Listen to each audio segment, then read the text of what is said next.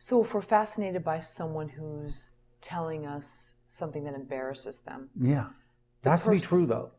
That's true. The person who pretends to be too perfect, who deflects it and says, oh, there's nothing, I'm not ashamed of anything. Do we then naturally not like that person in the story? We will love them if we see why they say that instantly. Okay. For instance, there's a movie. Do you know Jerry Maguire? Do you know the movie at all? Yes, love it. Okay. So when we start out Jerry Maguire, we see Tom Cruise and he's perfect. He's in a suit. He looks great, like Tom Cruise always says. He's an agent. And the very beginning of the movie, he's just as sexy as he can be, but he's at the bedside of one of his players. He's an agent, a sports agent, and he's a guy who can't connect with anybody. So we'd think, well, this guy's an a-hole, right? We're not going to like him. What happens in the first 2 minutes of that movie?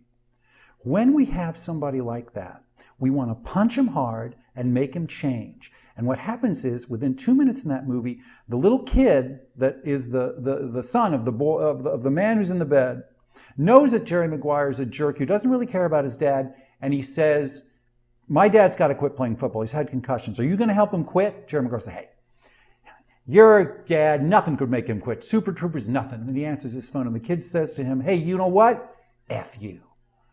And when he sees that, it's like a slug to the heart. And the next thing we see him do is, I got home that night and I realized my life is a sham.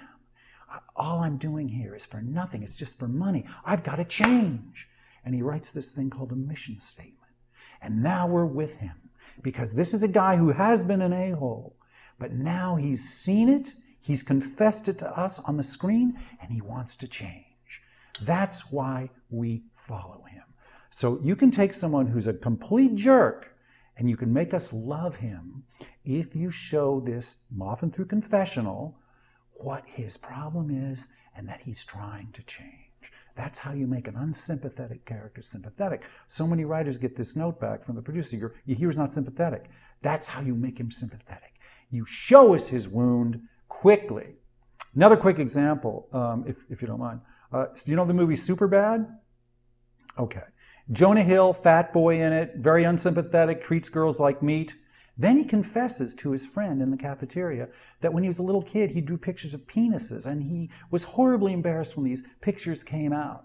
And he also confesses to the girl that he's not good enough for her. So even though this guy's a jerk, we're with him through the movie because he's exposed his core wound and we see he's trying to change. Bad movies don't do that. Most movies are bad, by the way. 70 to 80% of films that come out do not have this compelling change. It's my job as a story doctor to try to put that into story because that's why audiences respond.